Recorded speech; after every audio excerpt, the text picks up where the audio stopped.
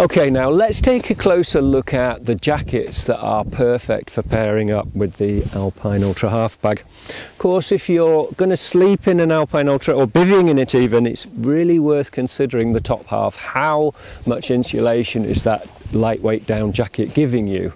What is the insulation value of it? Particularly, what is the insulation value while you're asleep? If you're going to bivvy in it, it's very, very useful to know how warm it is. If you're going to sleep in it, replace a sleeping bag and just use the Alpine Ultra Half Bag, and then the top half is insulated with a jacket. It's really useful to know how warm is it for sleeping. Typical operating temperatures on our website are obviously aimed at for clothing are for daytime use, for while you're actually using it for while you're doing light work or more in it. So it might be just that you're camping. If you're camping, it might be just that you're cooking or something like that. But for light work, the typical operating temperatures are given in that way for clothing. That is not the temperature rating for sleeping. So it's really useful to get a bit more detail here on and drill down further into what is the right jacket to pair up with the half bag, the Alpine Ultra Half Bag. I've got two jackets here to show you.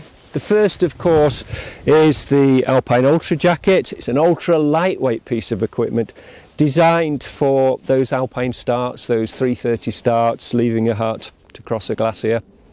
While they're cold and safe, using a head torch, of course, but critically, when you're out on an alpine climb, once the sun's up, you won't want the down jacket on, you'll overheat. So it's going to be put into a small stuff sack and stashed in the rucksack out of the way. So an alpine jacket like this, the Alpine Ultra, is designed to be carried more than it's designed to be worn. It's designed to be as compact and small and as light as possible, but to give you the warmth you require. Daytime typical operating temperature on this is -10. And it's very well matched. It's very well to pair it with the Alpine Ultra Half Bag. But I'm just going to move on. This one, actually, this sample I've got here has got a down-filled hood, and that's optional on this jacket, but it's a good idea to have a down-filled hood if you're going to use a jacket for the top half and you're going to use a half bag to cover your legs and feet. Let's just have a look at a different jacket, which is the one I really recommend. Perfectly matches the Alpine Ultra Half Bag, and that's the Yukon jacket. It's a lightweight piece again. It's a short length lightweight piece of equipment designed to be absolute maximum, give maximum weight to warmth performance. That's its focus.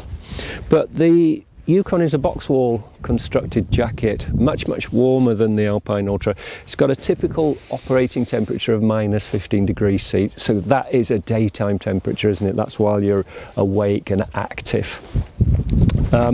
But this actually is the jacket that most closely matches the performance of the Alpine Ultra Half Bag, whether it's for camping or sleeping in, for actual replacement of a sleeping bag, or whether it's for bivvying in. The temperature performance for the jacket while you're asleep absolutely matches the Alpine Ultra Half Bag. It comes with a hood as standard. It's a stud off hood, so you can remove it, but the down-filled hood is very, very good. Of course, if you're sleeping in it, it replaces the hood of a sleeping bag.